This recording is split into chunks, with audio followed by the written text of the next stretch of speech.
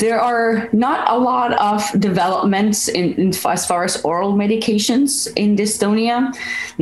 They generally have limited utility, and there are not that many on development.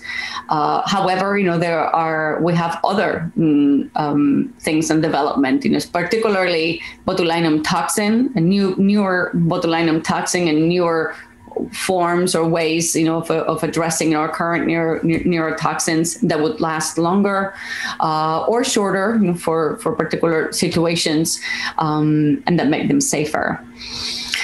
We also have quite a few developments on the deep brain stimulation world and surgeries, for dystonia, much more than we have in oral medications. Deep brain stimulation for dystonia evolved from its success in Parkinson's disease, and also from older surgeries, or ablation surgeries, for dystonia. And while it has not been applied to as many patients as for Parkinson's disease, we have evidence, from class 1 studies in randomized, controlled trials, for its use in generalized dystonia, but also in adult-onset focal severe cervical dystonia, with evidence for its efficacy and safety. Most people, when we lump them all together in these studies, the average improvement is around 60%, 60 to 70% in the motor rating scales. There's also known and demonstrated improvement in disability scales and pain, especially for those patients, with cervical dystonia. That is the evidence that we have. For particular populations, for example, for dystonia secondary to static lesions, as in cerebral palsy or other acquired forms, the evidence is not as solid. Most studies, will say that the improvement is about 30%, between 25 and 30%, not clearly as good as in isolated forms. So there's a room there for improvement. And there are some particular forms that tend to respond very well. For example, tardive syndromes, severe tardive dystonia, affecting whether it's the cranial musculature or arms or legs trunk, tends to respond quite well to deep brain stimulation. So there's a lot of room for improvement, because despite what I said about, the evidence of its effectiveness, especially in isolated dystonia forms, there is a lot of unknowns. Even in the best case scenarios, there can be up until 20% non-responder rate.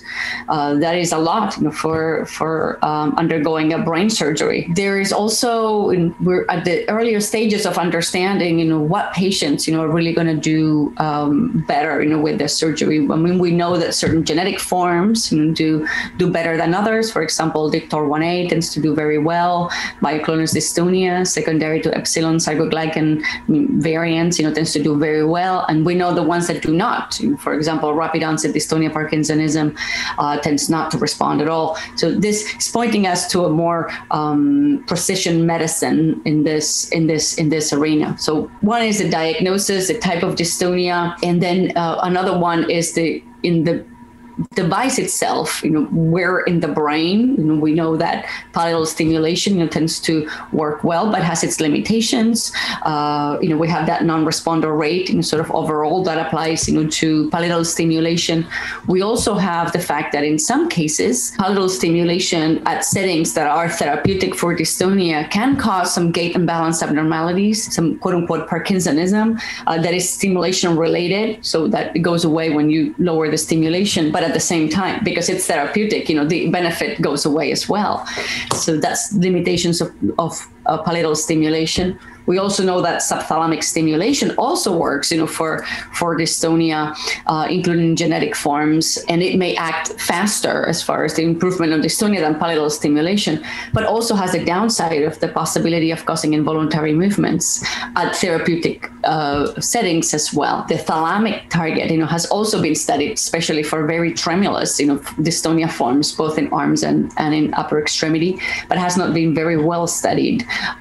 We recently published a very small pilot trial on acquired dystonia using the thalamic target in patients in which the pallidal target had been very affected or unimplantable, and shown similar improvement as with the pallidal target for this particular population. The investigation of newer targets, for example, cerebellar stimulation, is an avenue of improvement.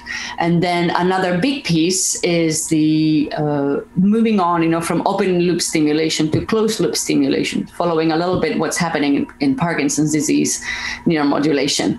And there are now quite a few groups, ours included, looking at what potential neurophysiological biomarkers can be used to track symptoms, but also to track stimulation, therapeutic stimulation in these patients that would hopefully make this therapy safer, more efficient, but also try to avoid those side effects, including the gait and balance issues with pallidal stimulation. So overall, a very, very optimistic future for neurodevelopments in dystonia therapeutics.